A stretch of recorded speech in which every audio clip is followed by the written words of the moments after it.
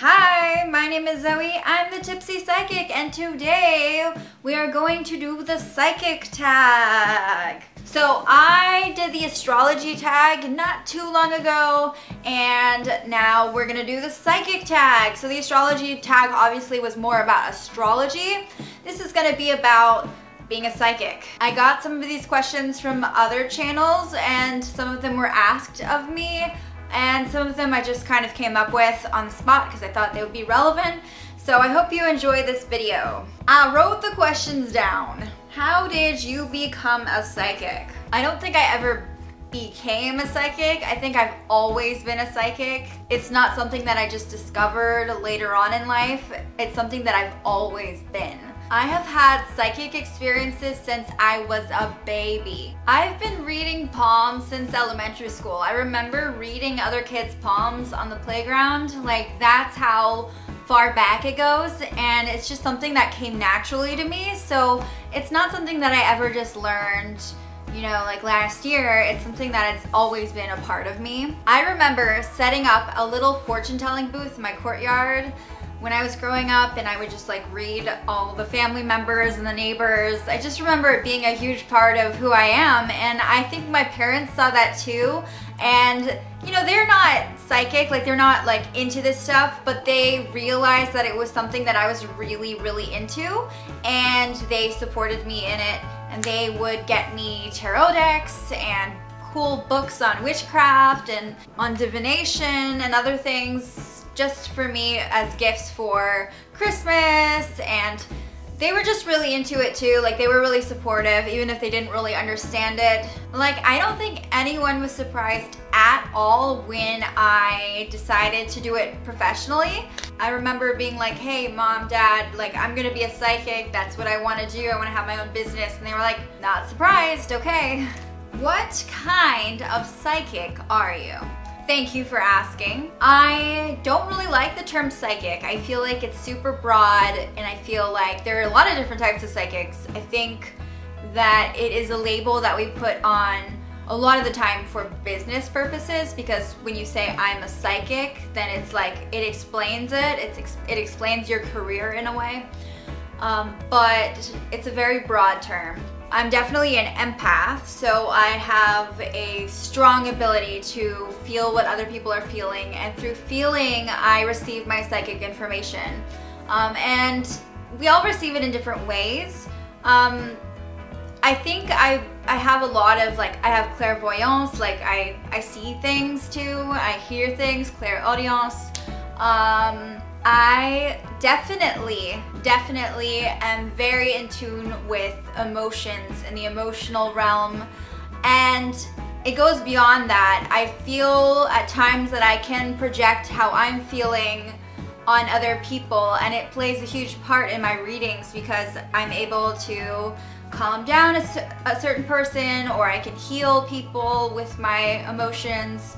It's difficult to explain, but it also makes me very sensitive to the world around me and people. And a lot of people who are empathic understand that. I think I just use it a lot in my readings, and I use it to gather psychic information, and we all do it in different ways. Yeah, I think I said that. It's hard to put a label on it because it's just how I go about things. When I'm reading someone's palm, I automatically just like know.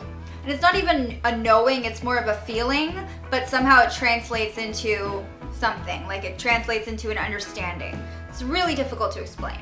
But in my readings, I use the words, I feel this a lot. I don't say I see this about you. I don't say I hear this about you, or this is what my spirit guides are telling me. I say I feel. Actually, there is a YouTuber I really like. Her name is Stargirl the Practical Witch, and I really like her YouTube channel. And on it, she does have a few videos on psychic abilities and like what types of abilities there are. And I've thought about doing videos on this, but I think you should just check hers out. And I'll definitely post the links to those below, so you can see whether you're clairaudient or clairvoyant, you know, whatever. Yeah, I don't really think I need to make a brand new video about all that if I can just refer you to her channel, because her content is so fucking awesome. So I'm always there to promote other people who I think are doing a really good job in this industry, so yes. Has a psychic client ever asked you out, or have you dated a client? Yes to asking me out. Like, I've definitely been asked out by clients. Have I gone out with them? No. Have I read some of my exes or my, past partners for fun? Absolutely, but I never cross the boundary between making a client.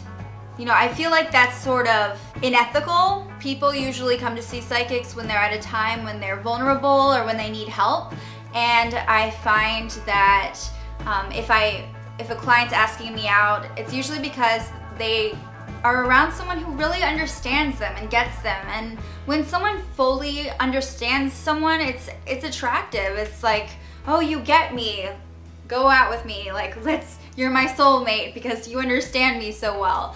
And I think, like, I don't think I've ever been attracted to a client. I just have no desire to mix pleasure with business, because I feel like if I feel like someone is inappropriate with me, I put my foot down and I'll never see them again, because I feel like it just crosses a boundary. Okay, what is your favorite type of divination? The 3 main types of divination I use are tarot, so like tarot decks, tarot readings, palmistry, so palm readings, and tea leaf reading. So tea leaf reading is my favorite. What is your most rewarding moment as a psychic? Helping people. What is your zodiac sign? I get asked this a lot, despite saying it a lot on my channel, so I'm just gonna say it now. I am a Gemini, a Taurus Gemini Cusp. That's my sun sign. So I am also a Sagittarius rising, and my moon sign is Taurus. So it's like a double Taurus there. Yeah, so that was cool. What is your favorite tarot deck? My favorite tarot deck is the Shadowscape deck so far. I have a lot of favorites. I do like the sexual tarot deck. I forget what it's called.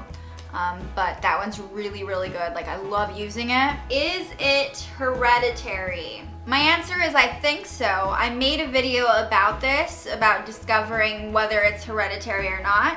And I recently found out I was donor conceived, so I found out that my donor is really into tarot, and she had her tarot cards, so that was something that was really cool. And so I guess it can be hereditary. I'm not really sure. What is my ideal reading? My ideal reading is usually a one-on-one reading. I love events and I love doing all that stuff, but I prefer really sitting there with someone and connecting with someone on a deeper level. Subscribe to my channel and comment if you have any more questions or what you thought, or if you are a psychic too. I'd love to hear from you. Bye-bye.